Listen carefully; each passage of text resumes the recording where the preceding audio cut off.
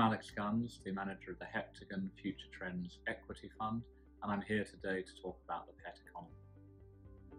What exactly is the pet economy? The pet economy is basically all about the well-being of companion animals. Think about it like this. Animals in some ways share many traits which are similar to humans, but at the same time are very clearly quite distinct. So when we're talking about the pet economy, we're talking about the health, wellness and dietary needs of pets. To our mind, it's a huge opportunity. It's a very large market too. Think about it in the following fashion. Globally, you'll see that pet ownership in most geographies, certainly most developed markets around the world, is actually pretty high. Close on about 40% of households on average will have a dog, and about 30% of households will have a cat. And those figures are remarkably consistent across most large economies. When you do the numbers then, you'll see that the pet economy today is worth over $200 billion in size. The market's consistently and historically grown at an above average level of GDP, and our expectations, consistent with those of external forecasters, is that the market should continue to grow at this rate going forward. So what prompted you to do the work on this particular future trend? In terms of what prompted us to do the work on the pet economy, I would say there are probably three factors at work, two serious and one slightly more trivial. In terms of the first serious factor, as we talked about, it's a very large market, the pet economy. We're attracted to it owing to its predictable revenue streams. Most animals will live for a decade plus. There's a limited amount of seasonality within the pet economy. And as we'll talk about later on in this conversation, there's a lot of scope to both premiumize and digitalize the pet economy. That takes us quite nicely onto the second reason that attracted us to doing the work on this, which is as follows. Listeners may recall that earlier on in 2021, we did quite extensive work on telemedicine, which we discussed in another video format like this. We basically concluded that telemedicine was very attractive, owing basically to the decentralization thesis that you're taking out the middleman, you're making the transaction or interaction between a doctor and a patient much more efficient than it was previously. Our thinking then went on as follows, that basically if you have this relationship, or you can have this digital relationship between a doctor and a patient, why can't you have it between a vet and an animal? And we started looking at adjacencies within that space. The third and final reason why we started thinking much more actively about this theme is that similar to many other people during the period of lockdown, our household became owners of a dog for the first time. And just simply that experience, the highs and the lows of pet ownership, although I'd add there have been substantially more highs than lows, and the amount of income spent on our pet really got me thinking about why this would be a potentially interesting opportunity to research further. So the pandemic has clearly played a big part. What are the key factors that are driving the growth of the pet economy? Well, there are multiple drivers of growth for the pet economy, but to return to the point about the pandemic, at the core of this is a really interesting observation. When you actually think about it, what is the motivation for getting a pet? And the simplest answer to that question is companionship. Certainly if you look at demographic data, you will see that with more and more single households, both in developed and developing nations, the idea of actually having a pet as a companion or almost as a child substitute is actually quite compelling. Then you go on to ask the question, what is it that companionship offers? And certainly when you look at all of the studies, you will actually see that having a pet is very positively correlated with improving well-being, reducing anxiety, reducing depression, clearly providing company. And these factors, I think, were only exacerbated during the pandemic and the lockdown period. I think there are two other really important observations which follow from this. Number one is that if we really believe that pets are our companions, they're going to be with us for a long period of time, then the logic would follow that we want to spend more money on them. And what we're actually seeing is that pet owners are indeed doing this. And you're seeing not only a premiumization of something very basic like food. Historically, people would buy perhaps supermarket own brand food, a very generic, well-known brand, whereas now this is actually shifting to, say, organic pet food, pet food that's tailored much more towards specific pets. The thing that then occurs as the next stage almost of pet ownership, if you will, is where you actually start going into almost more discretionary or frivolous areas. To call out an example, we were intrigued to read about how the Hilton hotel chain now actually encourages owners to bring pets to some of their hotels. They have a dedicated pet menu now called Bon Appetit. It's offering the likes of beef bourguignon or Earl Greyhound tea. And it's a really good example, to our mind, of premiumization. The final thing I'd call out is that just as we humans lead our lives increasingly digitally, so you see this driver within the pet economy as well. Many owners think, look, we care about our pets, we care about pet safety. So monitoring, whether that's GPS tracking devices, security cameras in the house, that's becoming a significant segment of the market. And then even just to call out one final example, even if you're thinking about the comfort of your pet, perhaps say when you, the owner, are absent at work in an office as the world returns to normal, Dog TV was something launched in America, dedicated programming for dogs. I will, in the interest of full disclosure, say that we haven't started a subscription yet, but I think that certainly all listeners of this piece should expect to see more services like this emerging. So what benefit does digitalisation bring to pet economy stakeholders?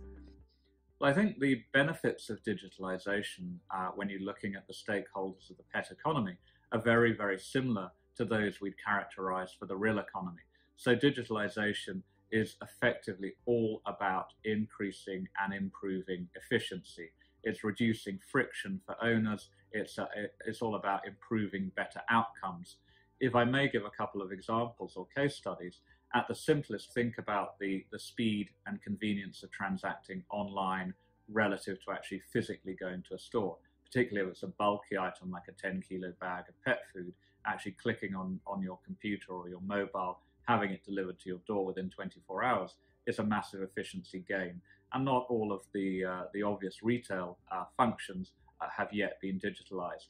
The other really, really important area, as we talked about, is healthcare. We started doing our work originally with that background of telemedicine in mind. And you think about the premise for digital in general when you're applying it to healthcare. And it's all about effectively shifting the paradigm. Historically, healthcare was reactive. You went to your doctor or your vet with a problem. The doctor or the vet solved it. Now the tables have turned and it's almost preemptive. Something like DNA sequencing is important for breeding, but it can also help preempt potential problems down the line. And then think about telemedicine or televet services. It often can be quite a stressful experience having to put a vet in a cage of some sort, putting the pet in the car, and then transporting it to the vet. If all of this can be done in an efficient online setting, it's a really great benefit for all stakeholders. One final example, we've talked quite a lot when we think about future trends about the sharing economy and the opportunities. Many people think of the sharing economy really obviously as being something like an Uber or an Airbnb, where you're matching demand and supply, and you've effectively got a platform that allows you to do that. Just imagine a scenario then where you're effectively matching the demand of pet owners that they want someone to walk their dogs or dog sit for them with the supply of people who don't have pets but would like to enjoy some time with an animal. And I think sharing services for pets is another area really to monitor. So what factors could undermine the future growth of the pet economy? It's a really good question. And in terms of thinking about what factors could undermine the growth of the pet economy, I'd probably call out a few things. The first, and this is a question that regularly gets put to us, or certainly we've read about quite a lot in the literature, is think about what happens if you have a pandemic like we just had. If you go back to the credit crisis, people lose their jobs, they're concerned about their income. The concern perhaps is, might they forego expenditure on their pets? Might they give their pets up and turn them over to a charity or something of that nature? And I think the good news for all listeners is that actually pet ownership is one of the last things, at least statistically and at least historically, that pet owners actually forego. And when you look at surveys, we cited one of the surveys in the work we've produced that goes alongside this video, and a very, very significant majority of owners said, look, we would rather give up dining out or takeaway meals, even video subscriptions, in preference to foregoing expenditure on our pet. So I think that charge can be countered.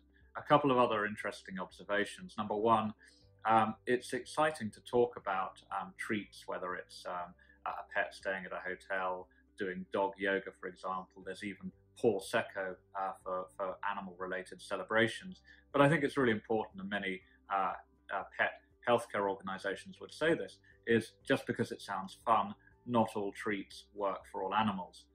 And then finally, when you're thinking about that relationship between a pet and a doctor or a vet, and ultimately it's about the pet's health that matters, we have to be very careful about how televet services evolve, the regulation, and certainly in a market like the US, which is the biggest for these services, an existing vet-pet relationship needs to be in place. There has to have been that pre-existing physical dynamic before you're allowed to take it online.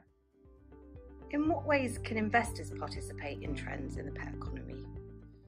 We think that the investment opportunity in the pet economy is very attractive, it's very compelling, and it's something certainly that will merit doing the work on. As we talked about earlier on, we think that the headline attractions would be as follows, that this is a market growing significantly above GDP. It's got predictable revenue streams given animals' life expectancy. It isn't affected by seasonality. You'll still be spending money on your pet, whether it's summer or winter. And also, when you think about the margin potential from digitalizing, from premiumizing, that's very compelling. And then think about the general trend towards business models around subscription services. If you're paying every month to have pet food delivered, to have the right to a televet service, those recurring revenue streams tend to be attractive, and certainly something that it's worth looking at the investment case around. Then we go down to the next level and you look at the investment landscape. And the good news is that there are actually quite a large number of listed companies, not just in the US, which is the world's biggest market for the pet economy, but also a small handful in Europe and an emerging number in China. And they really play across the whole spectrum, from those sort of more well-known consumer-facing names that are effectively just online marketplaces for buying pet products, to what to our mind is potentially a more interesting or attractive segment of the market, which is really the B2B, business-to-business provision. And whether that's pet supplies, whether that's pet medicines, whether that's actually offering the software for televet services, we think those are the areas that will potentially merit doing further work. But really, given the long tail, and pardon the pun, the large opportunity that lies within the pet economy, we would certainly expect to see more and more businesses coming to market. Thank you, everyone, for listening to this broadcast about the pet economy. I would encourage all listeners to take a read of the accompanying work. And if there are any questions, please reach out to us at Heptagon Capital. Thank you very much.